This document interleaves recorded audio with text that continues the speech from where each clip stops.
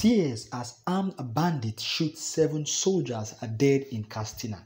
Suspected armed bandits have launched a daring attack in Jibia local government area of Katsina State. The criminals killed 7 Nigerian soldiers after the troops trailed a bandit that rustled animals and crossed over to the Nigerian side of the border. An eyewitness said that since the attack on Monday, that's August 16, some of the soldiers have not been accounted for. Daily Trust reported that the attack took place on Monday, August 16, at Karagbo village, about 4 kilometers from Kuka Bambangida village. It was gathered that the soldiers trailed a bandit that rustled animals from the Nigerian villages and crossed over to the Nigerian side of the border. A resident who pleaded anonymity said the bandits sighted Nigerian soldiers coming after them and killed 7. Speaking further, the resident revealed that some of the soldiers, including those who called for reinforcement, have not been accounted for since the attack.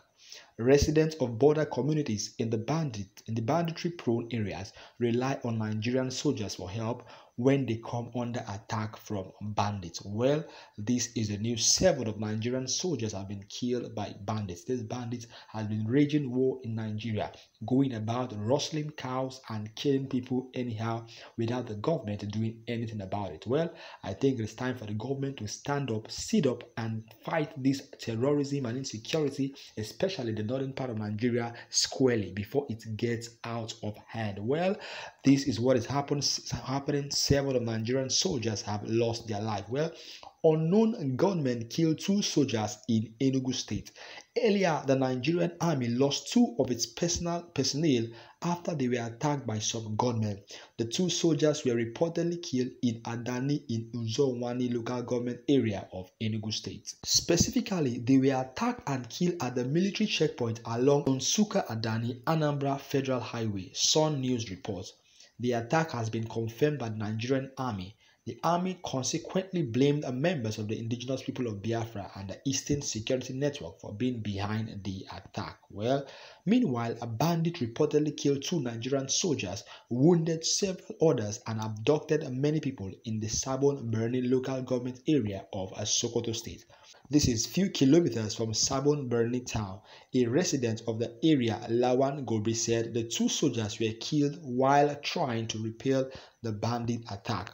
This is what is happening as we speak here in Nigeria. The bandits are no more just killing civilians, but they are going ahead killing soldiers. These are army personnel.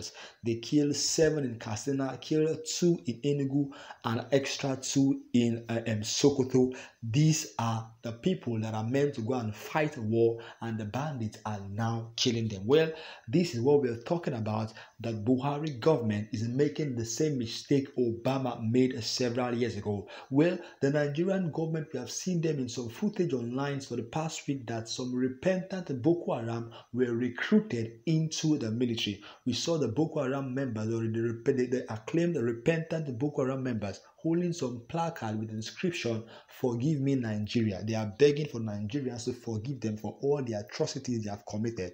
And people are saying that the Nigerian government is not taking the right step. Repentant Boko Haram shouldn't be forgiven and recruited into the military.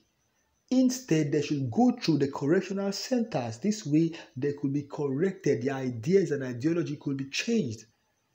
Because these people still carry the idea for years. And these people have been fighting for a terrorist group for years.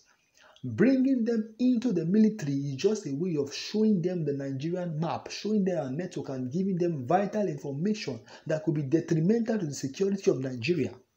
So this is why people are saying that this government is not really tackling insecurity how they should. These are people that have rendered so many children fatherless, motherless, displaced so many settlements. These are the Boko Haram members. These are the bandits, the kidnappers, the abductors, raging war in Nigeria. So the Nigerian government should face them squarely. Well, once they are captured, justice should take its full course and full measure on their lives. This is the only way we can restore peace and unity. I brought you some news some weeks ago whereby 2 army men were captured by Boko Haram and they were killed. Boko Haram displayed their faces, displayed their ID card, and killed these two army men. If we continue like this, the Nigerian army will run out of the country, because we can see what happened in Afghanistan recently. The Afghanistan army have run away from the government, have run away from the country. They are afraid of fighting because they have lost completely. So if we continue like this, if we continue losing soldiers every single day, we are losing soldiers, we are losing in Katsina, in Enugu, and so many other ones that they are not even telling us. And I'm sure that some of these figures are not true. We are losing more soldiers than the news or the reporters are telling us on news. We are losing so much soldiers. You know how many soldiers have died in Borno fighting Boko Haram? Until today, the Boko Haram insurgency is still on. And Abacha once said that if any situation or any insecurity or any issue or crisis persists for more than 24 hours in a country, you should be aware that the government has a hand or an involvement in such case. So this is what we're talking about here in Nigeria. Let the Nigerian government sit up and so that we can stop losing soldiers. These are people that have given their life for Nigeria, to fight for Nigeria, to uphold the nation flag and uphold the name of Nigeria. The government owes them the responsibility of equipping them, of giving them reinforcements, and also making sure that they can carry out their work in a peaceful environment. And when there is a crisis like this, the government owes them the responsibility of making sure that they are well equipped. Because we can see that these bandits have more sophisticated weapons than our Nigerian army. That is why they were able to shoot down a fighter's jet some weeks ago. And now again, they have killed 7 of our soldiers. Well, this is not what we're supposed to have. This is not good, and we pray that the Nigerian government do something about it and compensate the family of the bereaved. Well, you can leave your comment in the comment section below. Let us know what you think concerning this. And also, if you're coming in for the first time, you're welcome to Gleanful. On this platform, we keep you updated what's happening in Nigeria, in Africa, and the world at large. So if you want to stay updated, all you have to do is subscribe to this channel, please. And all those that have not subscribed, I would love you to subscribe, please. And if you have subscribed, I'm saying a very big thank you to you because you're supporting us on this channel. We'll go out on the field to go and search for information every single day just for you. So once you want to stay updated, or if you want to stay updated or watch what's happening in Nigeria, about politics, about the government, about entertainment, hit that subscribe button. And also there's a bell by the side. Once you hit that bell, once you tap the bell, it helps notify you whenever we drop our daily content, because every single day we drop quality content on this particular platform. Well, you can check us out also on Jesus Loves You channel. That's also another YouTube channel where we drop quality news there, and also here on Gleanful. Well, I'm Favor Bashi, the presenter, and do have a wonderful week. God bless you.